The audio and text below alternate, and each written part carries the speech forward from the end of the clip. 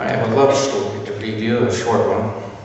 I've tried reading it at home a number of times, and I don't think I've got through it yet without embarrassing myself with Beverly. I'll try not to do that here. Coveys, old-timers, and a young pup.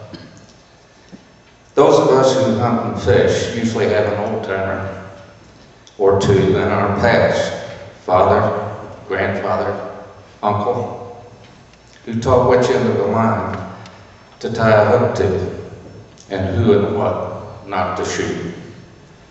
I've had my share. Two walked on four legs instead of two.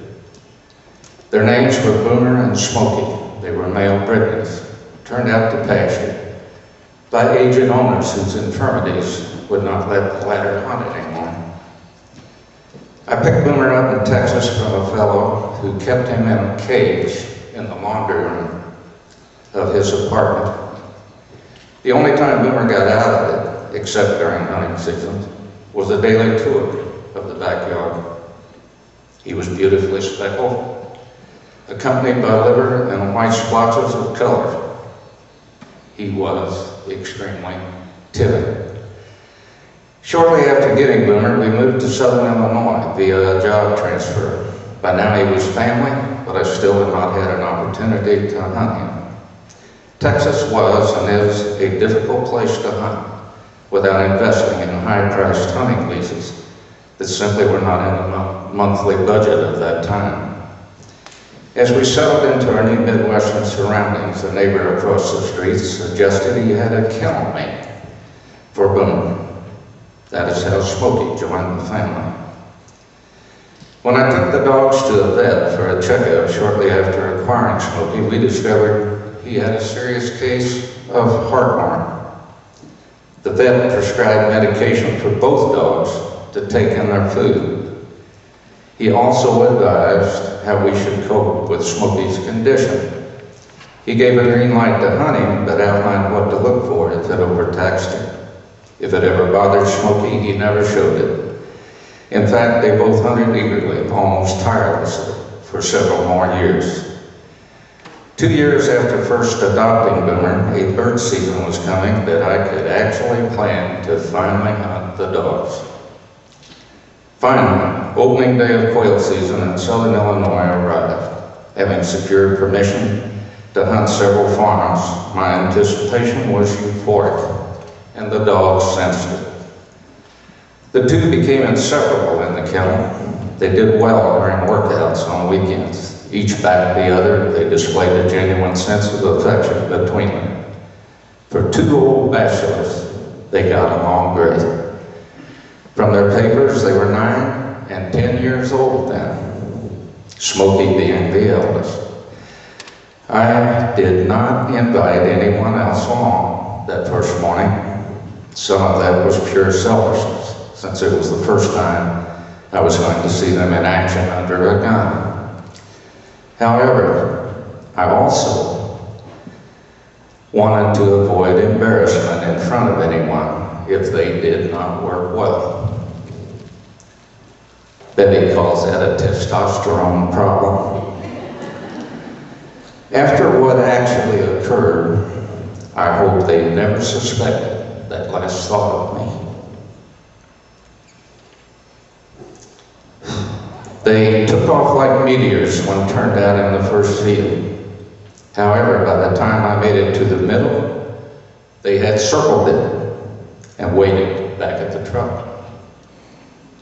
I impatiently whistled them back out.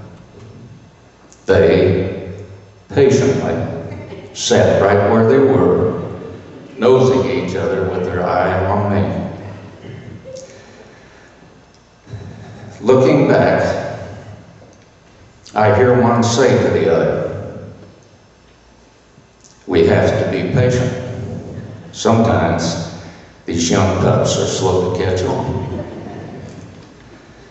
I trudged back to the truck. They leaped up in the bed, their whole attitude saying, "Let's go." It began to sink in. They were telling me, "No birds in that field. I was learning. It was astonishing how quickly they worked a routine out between them. Smokey ranged the farthest up to several hundred yards out. Boomer seldom got more than 50 to 60 yards away. The exception was when one or the other got into birds. Then they raced to back the other up. From disciplines previously taught, silent communications worked out between themselves, and joy of the hunt, evidenced by breeding. Theirs was a wondrous show to behold. I never felt the role of master, just another member of the crew. And often, when missing, for instance, I did not know my job as well as they did theirs. As they worked, they always kept a close eye on my position and mostly worked within my sight. Sometimes, such as in heavy woods, I occasionally lost one for a while if he came down on birds there. However, either always stood frozen on point until found. Both responded intelligently, their hand signals.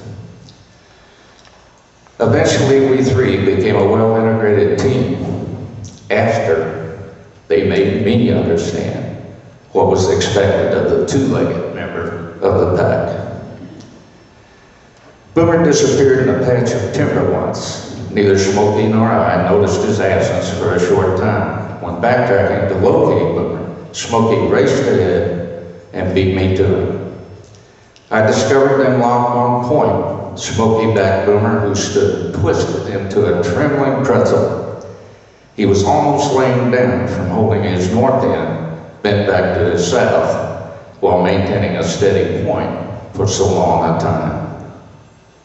Apparently, he got slightly past the bird before nailing the scent's final location.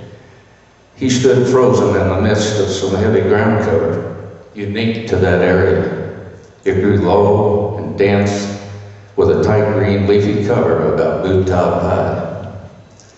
I eased past Smokey, inching towards Boomer, when within mere feet of him and still no bird, I remember saying, "Boomer, are you lying to me?" Meek, timid Boomer, without moving a fraction of his body, rolled his eyes up to mine in horrified disbelief. Then he concentrated, his vision in front of my feet. Ever so cautiously, he eased forward a step. A quail immediately shot upwards, physically striking me with the wing as it exploded past my right shoulder. I don't remember getting a shot off. It wasn't important. I do remember kneeling and hugging Boomer and then Smokey. What those two old-timers taught this young pup about love, loyalty, dogs, and birds, in that order, is recalled with fond affection. Mental videos struggle to transcend physical absences as they trail birds through the memory banks. It's bird season again. I'm going to miss those two guys. Thank you.